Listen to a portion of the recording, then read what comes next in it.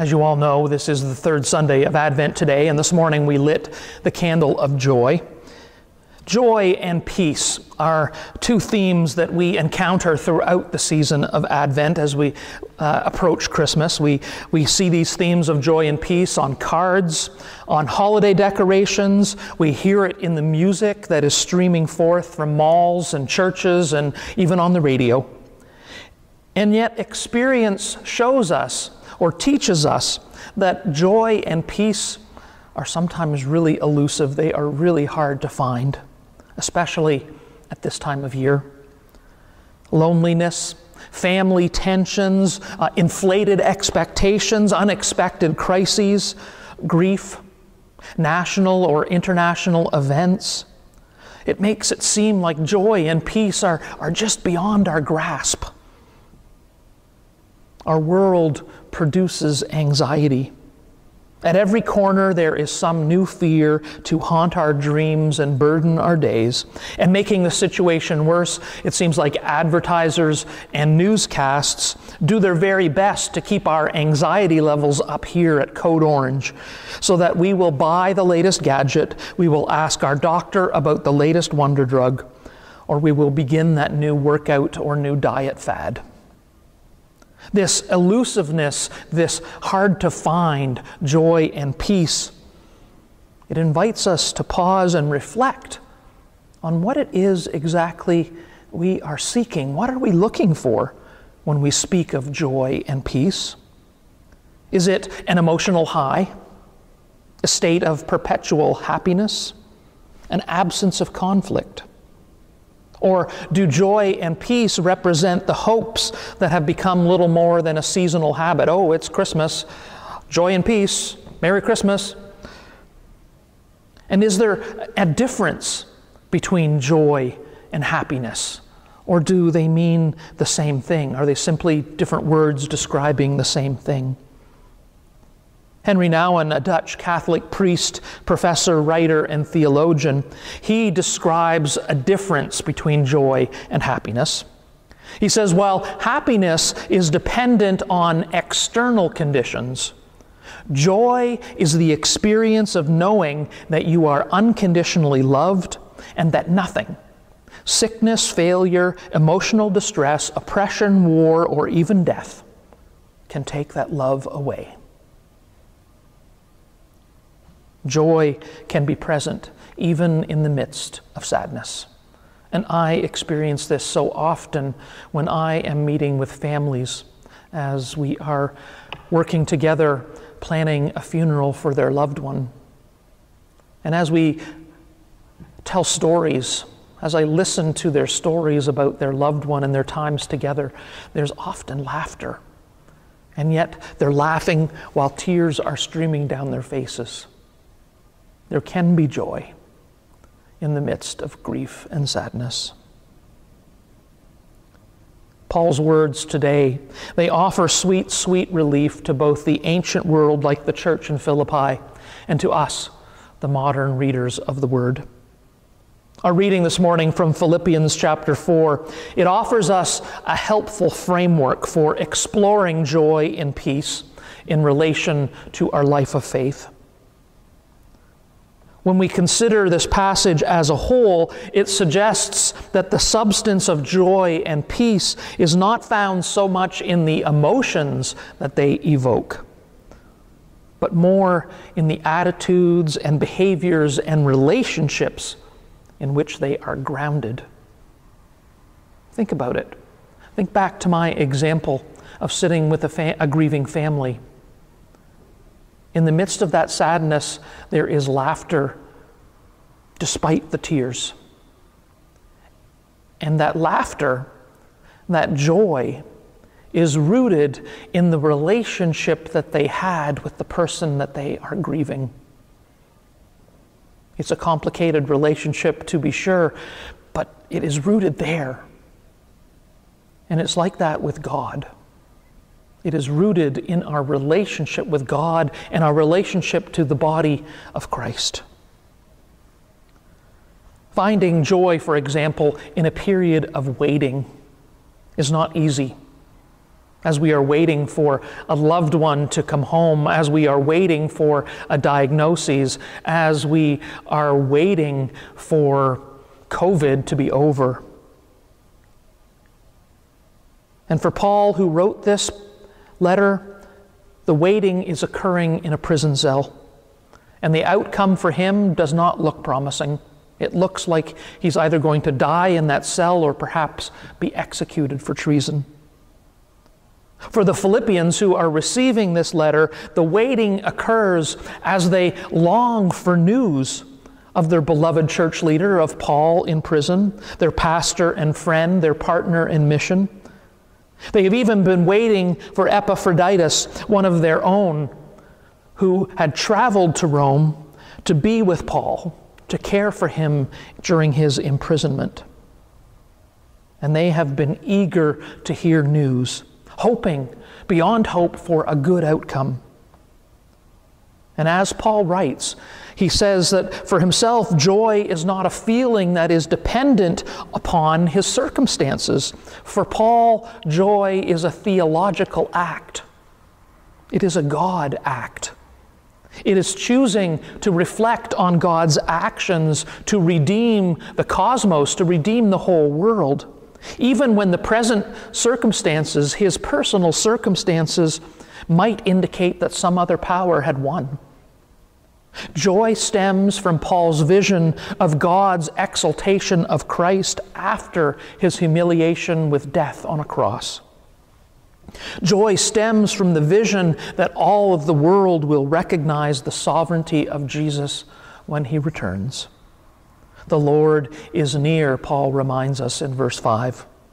Whatever they are suffering now, whatever the grief they are feeling now, as they long for his safety, whatever fear they have for their own futures, Paul reminds them that the real King is near. Have no anxiety, be worried about nothing, Paul says from his prison cell. The naysayers will come, the believer's faith will be tested. They may suffer as Paul has suffered, but Paul urges them to think like Jesus, who stood in solidarity with the oppressed, taking on the form of a slave. Yes, Jesus died on a cross. Yes, the powers that be killed him, but a far greater power exalted him and bestowed upon him the name which is above every name. This is the God whom they serve, and this is the God whom we serve. This is the reason that they can rejoice. And it's the same reason we can rejoice too. God did not abandon Jesus, and God will not abandon them or us. The Lord is near. The Lord is so near that they can speak to God and take all of their concerns to this all-powerful King. And then alongside this call to rejoice is an offering of peace in verse 7. And the peace of God, which surpasses all understanding, will guard your hearts and your minds in Christ Jesus. What I wouldn't give for a taste of this peace. In all honesty, I sometimes don't even really know what it would feel like. This peace that transcends understanding, guarding both my heart and my mind. In my own spiritual journey, I have had glimpses of that kind of peace. Fleeting glances that tease me of the hope of something more. Oh, to abide in such peace. The peace of God will keep your hearts and your minds in Christ Jesus. It is a peace that is not about simple calmness or the absence of anxiety. This peace is better than understanding. A more literal translation of the Greek word hyperecho in verse 7, which is translated as peace, a better translation of that instead of peace would be have power over. In other words, peace has power over. It excels, it surpasses understanding, reckoning. It is superior to human understanding because peace comes from God. It stems from the work of God's Spirit to bring about God's new creation. Peace, after all, is God's shalom, a wholeness, a restoration, a goodness. And the presence of this peace can give joy in even the most difficult of times. This is why Paul can urge the community in Philippi to be peaceable to all. Let all people know your gentleness. Because how we believe in hard times reveals a lot about our vision of the good news. If we have to work to bring our own justice, we're doomed, just like the Philippians. Epaphroditus nearly died looking after Paul. And the future does not look very bright for Paul either. They are in a system and a situation that seems hopeless, but Paul places the believer's hope back in God, whose power is greater than any in the world. And so in this season of Advent, in a time of waiting and longing, we read this call, this exhortation to rejoice. Rejoicing does not negate or turn a blind eye to despair. Rejoicing does not somehow make the suffering go away or minimize the injustice that perhaps we feel. Instead, rejoicing acknowledges that we are serving the one and only God who can rectify the wrongs and who can and has and will stand in solidarity with the oppressed. Rejoicing in the face of gross injustice is a courageous act, a theological hope lived out in the present that stems from a vision of God's shalom. I think here about the civil rights movement and them marching and singing hymns, even as they knew they were going to be beaten and sprayed with water cannon and have dogs attack them. It is a shalom so glorious that it is transforming and claiming of life in the present moment. It was those civil rights marchers, their steadfastness in the face of oppression, that transformed the civil rights movement and brought more people to their cause. Our passage from Isaiah this morning, it also reinforces this message of joy and peace as well. I don't know if you know or not, but not all of the Psalms in the Bible are found in the book of Psalms. And not all the good news in the Bible is located in the Gospels. A psalm is defined as a sacred song or hymn. And today's psalm is a song of good news that is located in the scroll of Isaiah. Now, the prophet Isaiah's task was to preach a word so clear that it was to sound a certain note on the trumpet of life, so that faith could be reborn in the hearts of people whose faith had died, whose faith had been squashed because of the exile that they were in. Isaiah's task was to preach a word that could raise the dead. A familiar task in this secularizing world. In this psalm, Isaiah's strategy for creating faith in the exiles was to call them to praise God. It was that simple. Well, not simple, but it was clear. Because ask yourself this, is it easier to say to a person who is struggling with their faith, oh, you just have to believe? Or is it easier to say to them, let's pray? Is it more effective to scold someone saying, trust in God with all your heart and all your soul and all your strength? Or is it more effective to say, let's sing this hymn together? Amazing grace, how sweet the sound. Or in this season of Christmas, joy to the world. What Isaiah does here in the psalm in Isaiah 12 was essentially this latter option.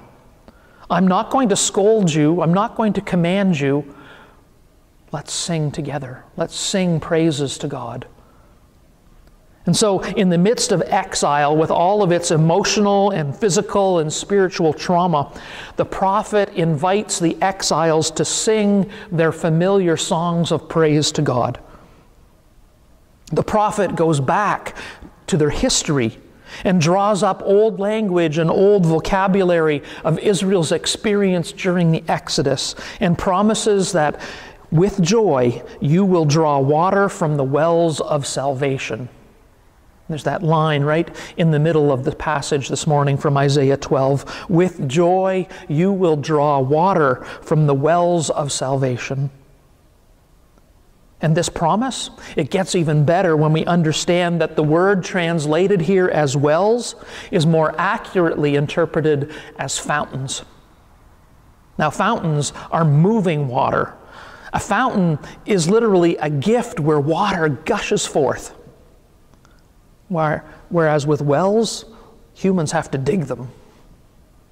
I like the distinction between the two because the waters of salvation are a gift, right? They gush forth from God.